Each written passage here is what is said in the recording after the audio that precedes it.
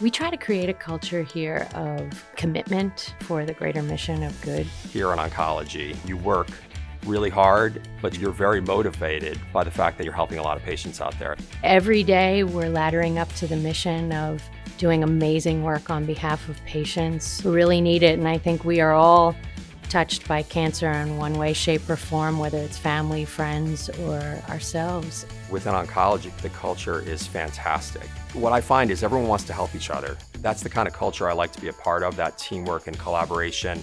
People are willing to go above and beyond their role to help you out anytime you need it. It's fascinating to be able to build strategy from the ground up. How do I determine my path forward for the strategy, and what do I need to do to get there in terms of market research, talking with key scientific leaders? What we're doing on the oncology team now is writing history.